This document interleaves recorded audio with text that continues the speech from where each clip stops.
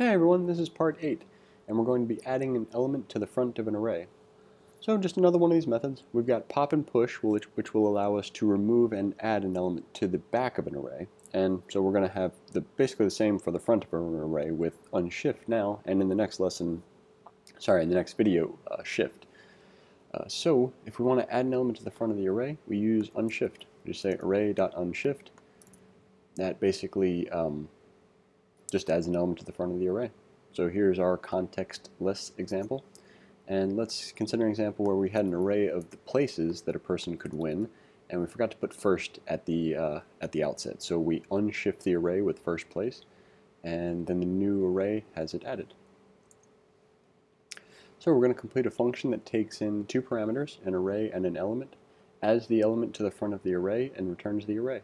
Your function should use the unshift method to add the input element to the front of the input array, then return that array. Below are examples of the code running. Assuming that you will have completed the described function, apply unshift. So let's grab our function stub, grab our test cases.